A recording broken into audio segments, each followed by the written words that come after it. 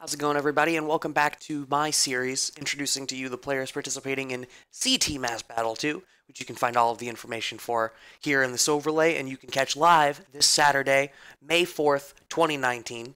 Today, I will be talking about the Last Chance Qualifier winner, Alex Smith. Alex Smith was invited to last year's CT Mass Battle, and he returns again, having qualified at the event provided by GreatValueSmash just last week. Alex Smith is no stranger to high-level tournament play. You can find him going back to Guilty Gear, Accent Core, way back when I started in the scene. He was a tournament vet playing Street Fighter 4, Guilty Gear, like I mentioned, Marvel vs. Capcom, currently championing MK11, and you can obviously find him playing some Street Fighter 5. As I'd already mentioned, he won Nemesis 82 last week, but I've got some other comparatively recent tournament placings of his. At Nemesis 81, provided by GreatValueSmash, he came in third place, losing to Island Boy and Groovy Mango.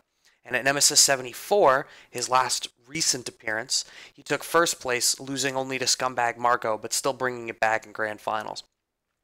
His last 5 attendances at Balance Patch events, brought to you by Traveling Controller, at the March 1st event, he took second, losing to Burkish in winners and losers.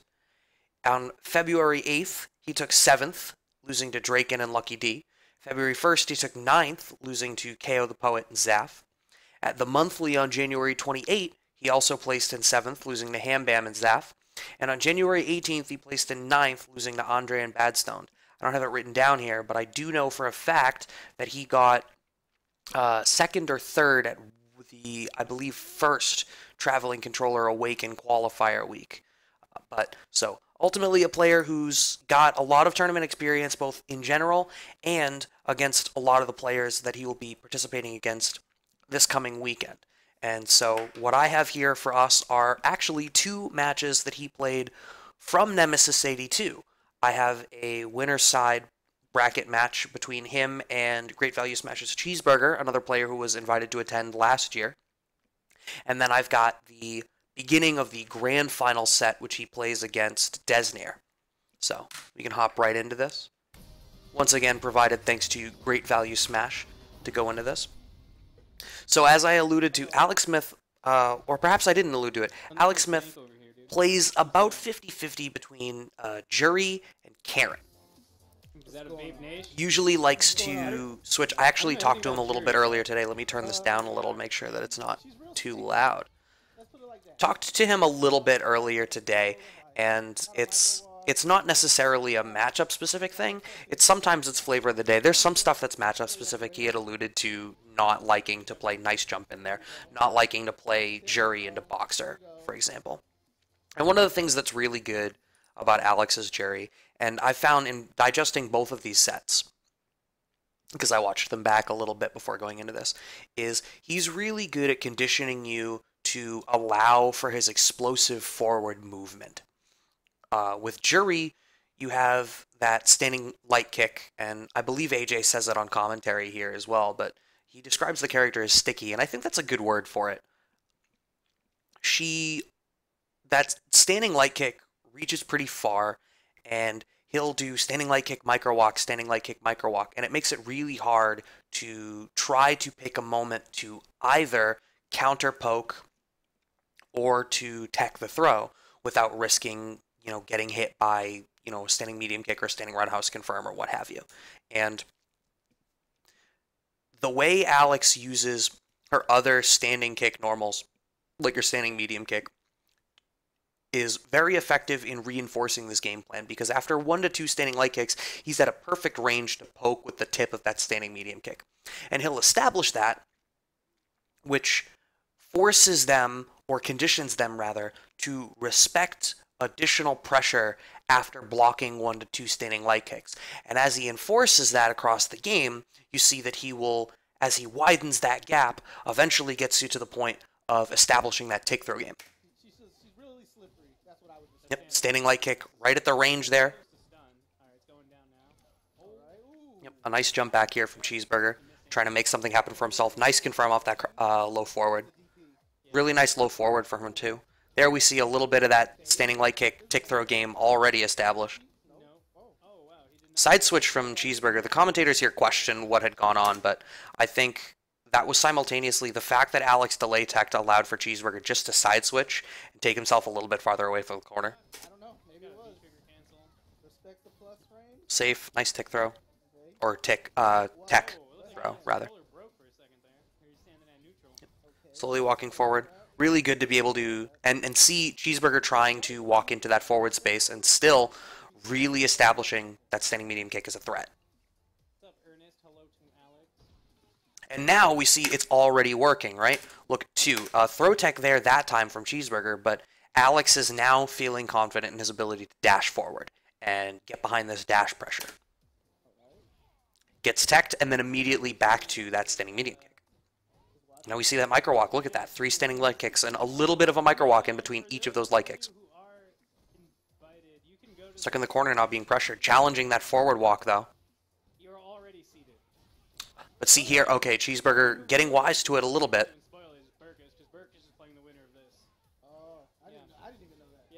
Getting mauled a little bit on wake up here is Alex Smith. Back throw. Oh, that does get the stun. But now both players sitting on tons of resources going into this next game. Or next round, rather. Challenging that forward walk dash there. We saw Cheeseburger go to that forward dash quite a bit in that last round.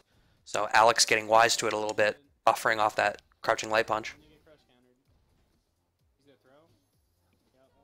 He's been getting hit on wake up a lot here, and I find myself wondering what Alex is doing in this situation. He's not respecting the wake up. Nice anti-air there.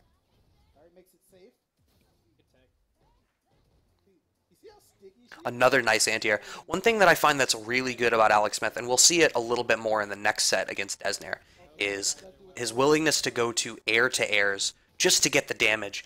You know, you don't necessarily get Oki off of an air-to-air. You don't get to reset momentum like you would with a normal-based anti-air, or maybe you don't get a ton of damage like you would in an uppercut, and maybe when you land, you still get some sort of frame advantage. But he'll get the damage and just stifle the situation and then still land in that mid-screen spacing and just be content to play neutral. Going for the uppercut anti-air there that time, though. And I like that, jabbing through the shimmy attempt there. That's something I've seen in watching a couple of these. Nice bait on the uppercut. But so jabbing on the throw bait attempt is something I've seen in... He's not the only player that I've seen in some of these videos do that, where in the throw bait attempt they're more willing to challenge with buttons than they are with throw. V reversal there from Cheeseburger, gotta do it. So if she dashes, you'll see it's farther now. Oh, nice from Doug. Is that nice? Oh, doesn't die. Doug greedy with the meter. Yep, just challenges the walk forward.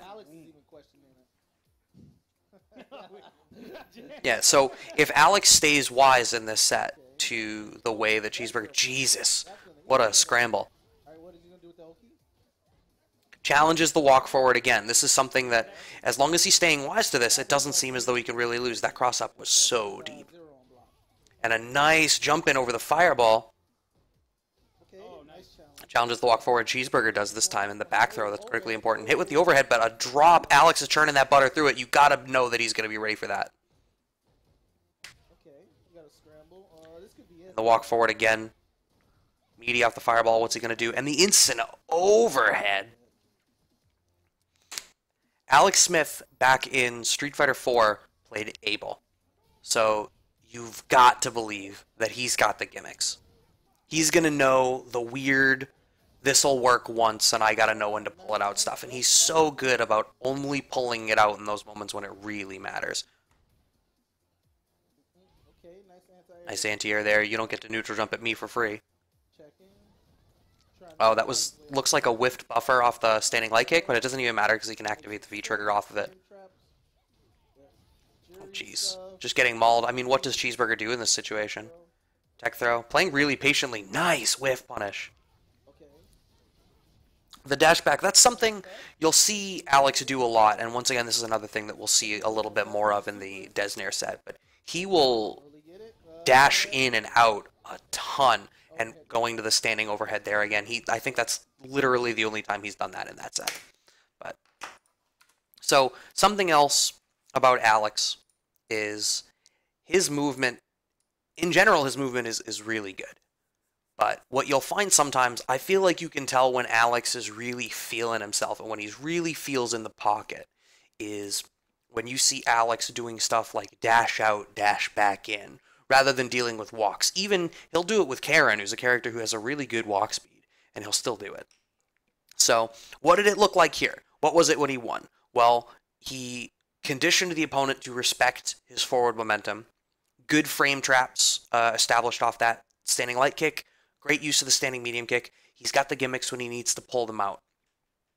And critically, against Cheeseburger there, he stifled any forward momentum that Cheeseburger was able to get, because Cheeseburger had to try to establish a largely similar game of normal micro walk forward to try to make something happen into some frame traps. And if the traps are wide enough, he was finding the gaps.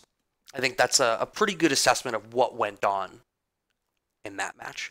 So here we're going to be switching to the grand finals, which is ultimately how Alex is even here to be talked about in this conversation today, which he has between Desnair, who is another player who was invited to last year's. Sorry about that weird technical mix-up with my capture stuff. But here we're going to jump right into the grand final set.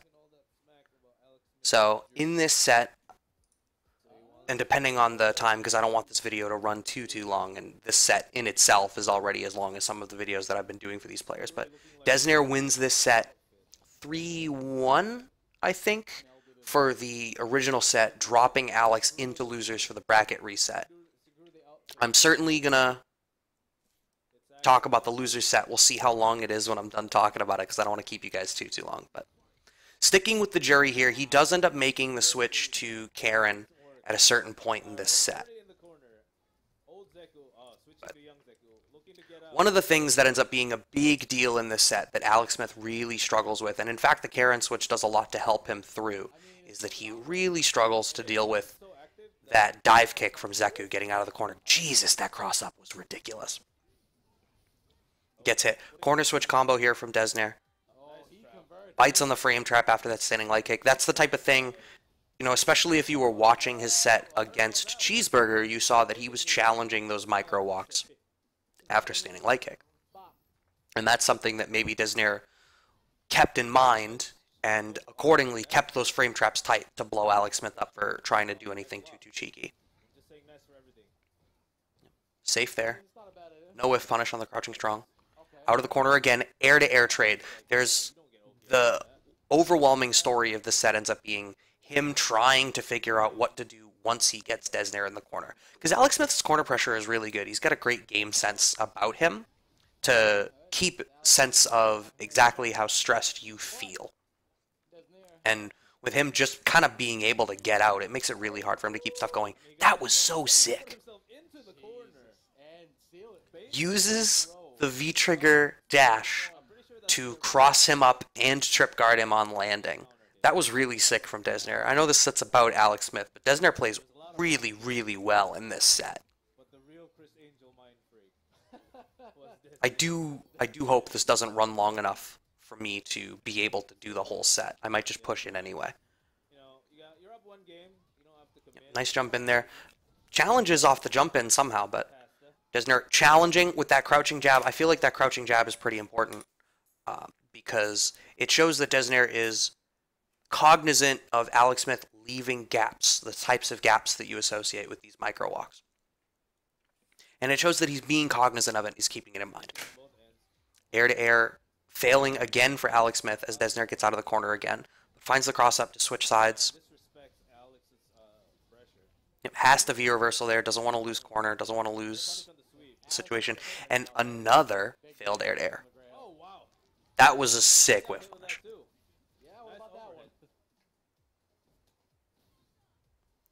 Good throw tech. That's a really nice hit confirm. He can sort of make this happen off the next hit if he really wants to. Oh.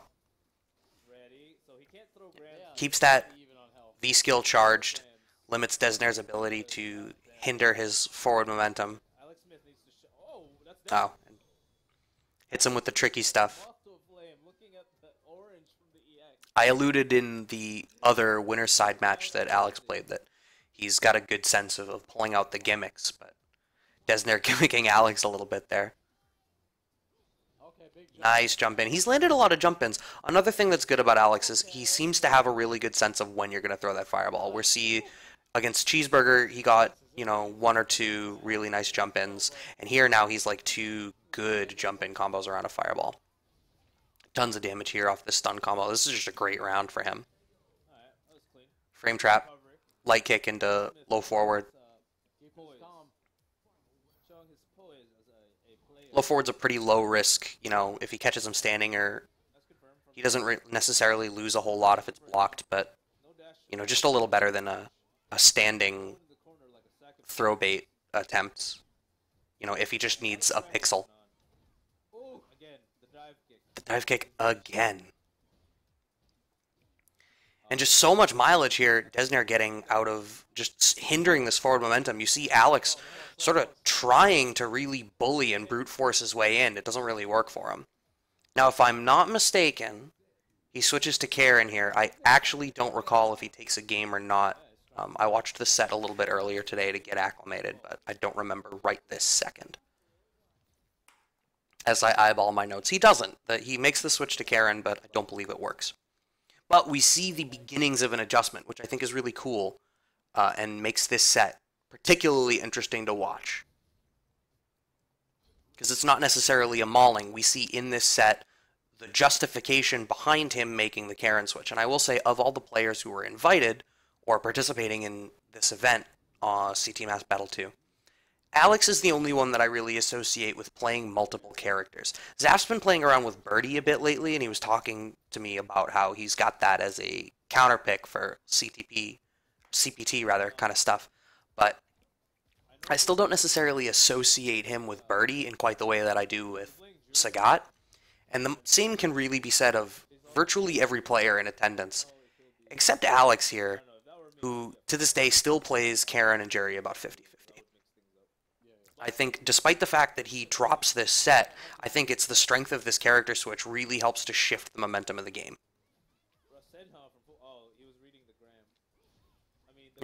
Gets hit by the Graham there, but still a very similar game plan here in bringing this out. Slightly better off of the low forward, better Oki, better meter gain, but he can still do that really sticky stuff, that really pressure. That is the thing that I think makes this character switch so good for Alex. So he can largely play a sort of similar game plan here with Karen, where he can really try to establish the throw game once he's used his great pokes to hinder your ability to suppress his forward movement. He can still do the really sticky standing light kick, micro walk forward, tick throw type of game plan. Karen is one of the best characters in the game right now, and we see Punk performing, you know, amazingly well across CPT events right now. And a lot of it, you know, back in the day in Season 2 or whatever it was when Punk was last really, really dominant, I felt like the reason for it was that Punk was playing around the throw game completely differently than a lot of other people. And largely, I think one of the big reasons he ended up losing to Tokido that Evo was because Tokido was one of the only players that just committed to taking the throw. But here what we just saw is, we saw how many times Alex lost corner and lost out on damage or a trade because he didn't have an answer to the dive kick. And here we see it in neutral jump medium punch, or neutral jump, I believe that's medium punch, because later on we see the target combo off of it. And this alone allows him to keep this corner position and adequately challenge Zeku. And if he wants a reversal out, like a proper reversal, he has to switch back over to old Zeku, which doesn't, if I recall correctly, doesn't have a 3-frame, so it's harder for him to suppress these micro walks forward that he's trying to do. So he's forcing this situation where that's not a get-out-of-jail-free card for Desnair, just off of his ability to answer that question differently because Karen has a different tool set. I think that ends up being really, really interesting.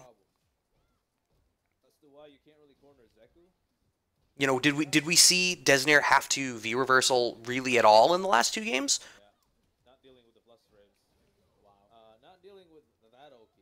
He's still challenging the forward momentum really well, which is, I think, the other big piece of why Alex ends up dropping this set, is that he has a hard time. I think what we see is, and I had this in my notes somewhere, but he's still hungry for dashing, but we're also seeing sort of the beginnings of Alex establishing pokes in mid-range. What a cheeky little reset to make this happen. Oh, so that's another one of those really good game sense sort of moments where the overhead was such a brilliant answer to bring out there, although there's something to be said that, of course, the overhead comes out there. But just unfortunate for him that the slide ends up trading favorably for Desnair there. Back to mid-screen. Yeah. Nothing to really worry about. I would have just supered to take the chip, but then I wouldn't have meter versus him having meter. Yeah, you don't want to do that in the second. So Desnair does end up winning this game. I definitely have time. Desnair does end up winning this game and resetting the bracket here on Alex. But Alex takes the set, obviously, to ultimately qualify for this event. Nice anti-air jab. God, her sweep is so good. And there we see there's still hunger in Alex Smith's dashing and his forward movement here. But there we see a little bit of it. Light kick into crouching medium kick. You know, you're not allowed to walk back and generate the space, and you're also not allowed to hit buttons there. That's something that I also saw. I'll stop this for a second to mention this. In fact, if I go back, where does it come out? Right here. This is something that he does a little bit more after the bracket reset too. It comes up a couple more times. Is him going to that reversal in these negative frame situations because he knows that Desnair is going to take his turn. Desnair ends up not necessarily respecting it. Sitting on a lot of bar here is Desnair. That trade works out decently well for Alex because it gets rid of the V-trigger. Late on challenging the forward momentum there. That time is Alex. I don't think this one kills. And then into the overhead. I just watched this part just before I started recording this. Yeah, so what did it look like here when he lost? Well, Alex is trying to leave these gaps so he can micro walk. He's trying to leave these gaps so he can give you the room to hang yourself, and Desnair's not really having it. You know, walking backward and challenging, or even just challenging in some of these gaps. And critically, Alex is a dash-heavy player, and Desnair is challenging with those crouching strongs. He's getting so many of these crouching strong combos. We saw a little bit of an adjustment here, but also the fact that Desnair spent most of this first set able to virtually freely get out of the corner. Whoop. Phone blowing up. He's able to virtually get out of the corner freely, and it's only in this last game that we see the foundation of Alex adjusting to that to be able to keep the corner and force Desnair to have to spend other resources for that. Scroll forward however far I need to go. Oh, not very far at all to get to the first part of the bracket reset. Nice. Wow. Oh, the cheeky stuff. So good with his conversions. Yeah. He makes them count. That's a big trade for Desnair. And Desnair in a great situation here, but oh, bites on wake up there. This is big. Bites in the throw bait, but drops the Tenko. That's unfortunate. And the air-to-air again, we see, I feel like Alex will like this character for this air-to-air situation. Oh no, drops the stun, but there it is. Yeah, just the air-to-air situations and the way it seems as though he's able to anti-air against Desnair better here when Desnair does go to the air with Karen. I feel like that's what's making it work for him. I cannot believe that that didn't work for Alex.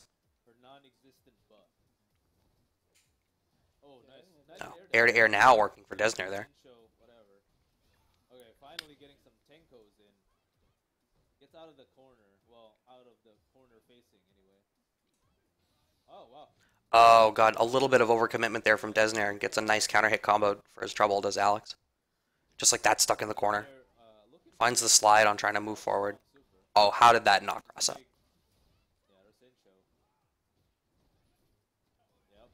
Oh, nice tick throw off the V-dash.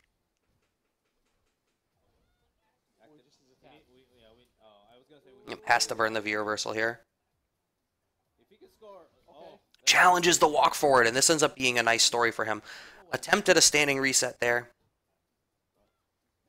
He doesn't have very much life left here to bargain with. Oh, greedy overhead. Catches the beginnings of a jump forward, it looked like. Solid, yeah. And they just got caught by a Yeah, gets the round on the board.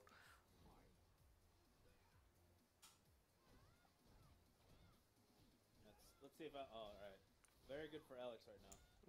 It also seems as though Alex, one of the adjustments he's making is going to the air more, not just for air-to-airs, but for offense as well, rather than necessarily trying to play the ground game. Nice air throw there from Desnair. I don't think old can well jump. Ooh, bites on the throw bait. He's sitting on a lot of resources here. Does he kill? I'm pretty sure that kills. So during the animation, I'll talk about this. We're seeing him jumping more in general than I feel like he was doing with Jury. I mean, he's 2 games away. And Desnair was like, fuck that. challenging Desnair to meet him in the air or to play around anti-airs, which, you know, young Zeku doesn't necessarily have amazing ones. He's got some good normals. Old Zeku's got the uppercut, but we've not seen him go to it anymore. Or in general, rather. Oh, gets the throw. I mean, that's good enough. I feel like it shows, though, That's a nice challenge on the air-to-air there. Stuck in the corner. and he's usually pretty good. Finds the anti-air. Actually known for his execution. And here we already see Desnair a little bit more afraid to go to that dive kick because it's not worked out for him. And by forcing him to stay on the ground, Alex is already able to establish this offense. Look at that round. Seals it. Seals it. Alright, next round. I could see right through you. Can you? That's what she said. Wow. Rasen Shah. Alright. Yep, air-to-airs again. There, what did I say? I looked over at my capture as if there was going to be an audience there. What did I say? You can kind of see when Alex is starting to feel it. The way he moves on the screen changes. The way he plays changes. And it doesn't even necessarily matter to me in this moment that he got jabbed out of it. That's a decision Alex makes when he feels hot. No anti-air. There's no slide in this variation. Okay. We got him. We got him, boys. Big jump. Yep, nice big jump in here. Spend some bar. Reset. Again. That time it works. Finds the stun. Oh, he finds the extra bar to kill here. Yeah, this is Alex warm. You see that crazy movement. Karen's walk speed already so good. She's got a pretty solid dash too. But what's gone on now up until this point that's meant that Desnair is not challenging these dashes in the way he was. Alex started playing more of a mid-range game. We've not seen him try to really go for tick throws. When he's getting the throws, they're kind of just raw throws. He's not going for tick throws a whole lot. And he's going to jump-ins, fundamentally changing the approach on the ground. Now Desnair is watching for jumps, trying to meet him in the air with air-to-airs or preemptively anti-air him with normals on the ground, and this fast dash coming at him is not something he's necessarily prepared for in this moment. Is that backwards? It said raise it backwards. Kill you. Wow, that's mean. Woo. Nice trade on the air. Once again, no tick throw, just going for the throw. And 2 dashes in, once again, unchallenged. What a whiff punish. Alex Smith awake? Oh, is that what it took? Now we're back to the tick throw. Oh, no. Back throw there from Desnair, but challenges the forward movement does Alex now. And once again, we see, oh, Jesus, how did that? That's cheap. Oh, not as cheap as that was. Jesus. That's straight out of Street Fighter 4. Should be killed. Yeah. But Desnair hasn't gone to dive kick since, you know, that last game before the Grand Finals reset, really. Alex shut that right down. Finally challenging the forward momentum again is Desnair. But that wide jump arc seems as though it's giving him trouble. He keeps crossing himself up in situations where he doesn't necessarily want to and ending up in the corner. Oof. I say that, but it's obviously working out for him. Desnair putting a fast game up on the board for himself, 2-1. I had forgotten how close this bracket reset was. I think I watched this whole set twice before recording this. Yeah, so Alex makes the switch back to Jury to finish out the game, now that Desnair has gotten wise to his character. And this is something, once again, that is unique about Alex in this. I'll scroll forward a moment while we wait for this. This is something unique to Alex in this event. No other player, I feel, really has a character that they play at the same level, with the same intensity, and with the same frequency that Alex does with Jerry. Charging all that stuff.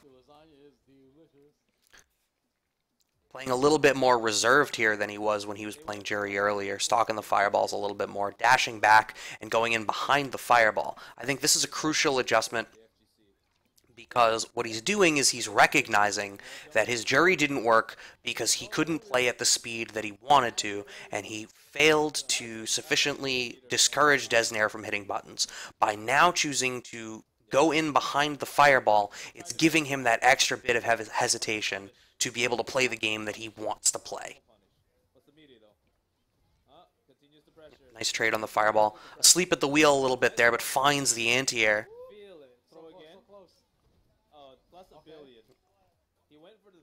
Jeez, gets the crouching jab, but what a good sweep. If he can win this next round, he ties up 2-2. Yeah, we just got a real match. Stays alive, but Desnair is... We see, does he do it again? Yep, backs off, charges the fireballs. Oh, nice conversion. What a footsies. Jury deceptively has a long throw range, yep, going for the meaty. Instant overhead. Desnair ready for it. That's another thing that Desnair was really good at. This is, I think, the second time in the set now that Alex Smith has gone for the gimmicky stuff to try to clinch something out, and Desnair's been ready for it. Yep. Charging all these fireballs, and not even trying to contest the dive kick, because he understands now that what he needs to do, if he's going to make this work, what a big conversion.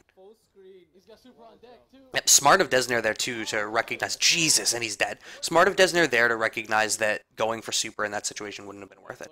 But, so, in general, Alex's approach to playing Jerry now, as opposed to the first set, is so different. He's playing slower, he's covering his approach with the fireballs. And he's tightened up his meaties a little bit. We saw a couple of situations where he was, you know, doing the frame-perfect meaty kind of stuff and not giving Desnair the ability to do anything. And converting that into really decent damage. And this comes both completely different to the way he played Jerry in the first half of Grand Finals, as well as completely different to the way he had been playing Karen up until this point. Desnair effectively has now played against 3 different characters from Alex Smith. 2 different approaches to playing Jerry. Wow, finds the air-to-air. Jesus. The intensity and the speed with which Alex will play when he's in the pocket is nuts. Tight frame traps again, where see, he's not going for these micro walks. Desnair's already established he's not having any of it. Waiting behind this fireball, charging the V skill so that he can challenge Desnair for trying to do anything cheeky. Oh, he wanted to anti-air with it, but didn't end up working out for him. Delay tech, I imagine, to get out of that meaty setup. Still alive. That's a good V reversal. Once again, see, abusing the -2 because he is confident Desnair is going to take his turn. That's 2 for 2 now, both times in hugely important moments. I gotta cheer for Desnair. CT. Pasta. Yeah, pasta. Massachusetts loves pasta. Oh no. Yep. Buffering, and he's tuned into Desnair's forward momentum there as well. Oh. Desnair perhaps making the adjustment, or Alex falling back into his old tricks. Just going for the fireball there. It works. Oh, nice. He baited it with a fake wall jump. Oh, wow. That air-to-air was such an early air-to-air. I think that was his attempt at playing around dive kick again, because we're seeing Desnair going back to that again.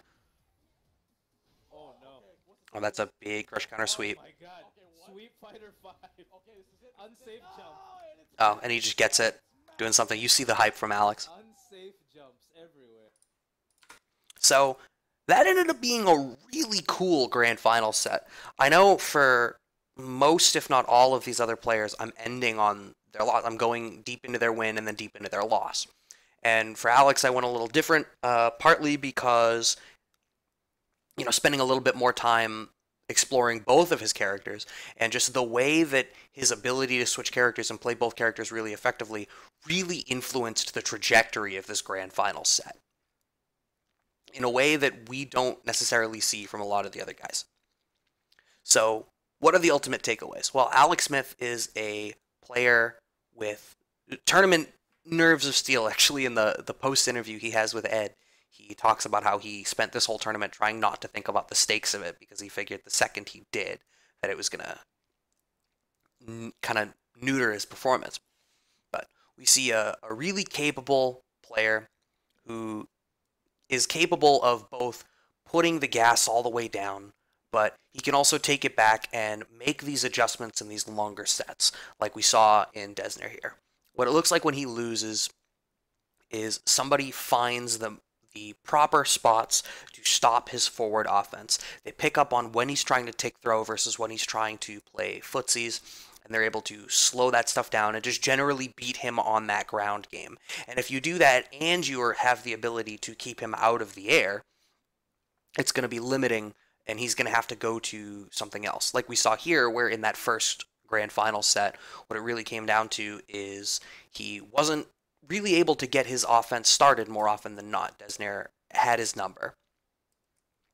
What we see in this player, though, however, is the ability to make the adjustments that comes with these years of tournament experience that he has. And I think it was really fascinating to look at this grand final set in particular and see the adjustments that he made across the two sets to be able to take this tournament ultimately and be able to join us on May 4th. And that's going to be it for me talking about Alex Smith. So thank you guys for watching, and I hope you all tune in on May 4th to see how this all works out for Alex and all the rest of these participants. So thanks for watching, and bye.